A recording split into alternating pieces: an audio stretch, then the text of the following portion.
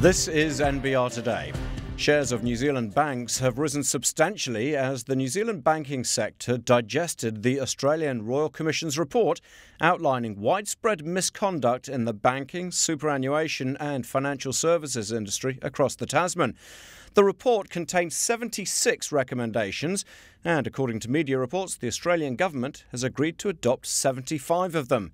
Analysts say the local stocks are mirroring what's happened with shares in Australia because the Hayne report wasn't as bad as expected.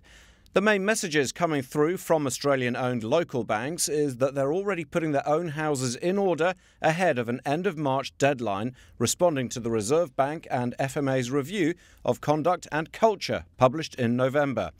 The government has already agreed to fast-track customer protection measures in the financial sector following that review and a more damning insurance report last week by the regulators.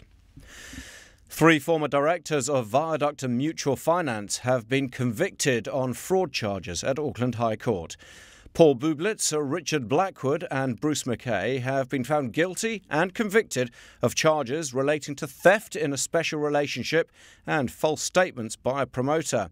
Bublitz and Blackwood were each found guilty on 4 charges and McKay was found guilty on 3 charges. The FMA opened its second case against the trio after the first trial in 2017 was ruled a mistrial following procedural failings by the Crown. The allegations included that Mutual's prospectus failed to disclose related party transactions with Viaduct. The trio were remanded on bail to appear for sentencing on March the 27th. A new fund is seeking to raise up to $100 million for investment in cryptocurrencies, but its share offer has already been criticised. Disclosure documents for the offer of shares in Crossgate Capital were filed on January the 28th and the offer opened on February the 4th. The idea is to make it easier for investors who may not understand the technical complexities to buy cryptocurrency. But financial advisor Brent Sheather says Crossgate's annual management fee of 3% is, quote, much higher than most low-cost equity funds. Mr. Sheather, who's not a fan of cryptocurrency, points out that with Crossgate's offer there is likely to be limited, if any, liquidity in the shares once they've been allotted.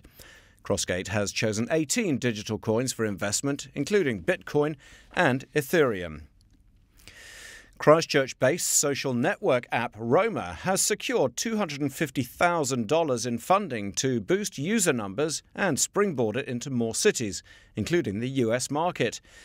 Emily Hazelwood launched Roma in late 2017 to connect people with personalised and local activities or experiences, and it has already attracted a solid user base and a handful of high-profile Kiwi technology investors and entrepreneurs.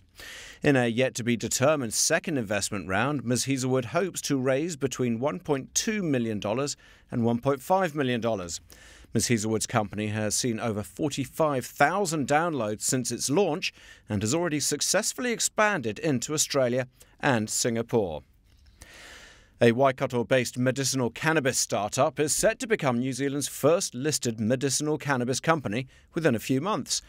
Cannasouth has just secured new licences to import, cultivate and research medicinal cannabis from the Ministry of Health. Cannasouth already had licences to possess controlled drugs, which allowed the company to extract, process and manufacture cannabis products for scientific research. Last year, the company signalled its intention to list its shares on the NZX through an IPO in the second quarter of 2019 and now says it's on track to do so. Law changes that will allow the manufacture and sale of medicinal cannabis in New Zealand are expected to come into effect by year end. To tomorrow, well, it's Waitangi Day, and NBR's Neville Gibson previews what's likely to happen with unemployment when the labour market surveys come out on Thursday. So for more on that and all of our other stories, do head to our website and have a great Waitangi Day. To unlock your 2 free articles a week, head to nbr.co.nz.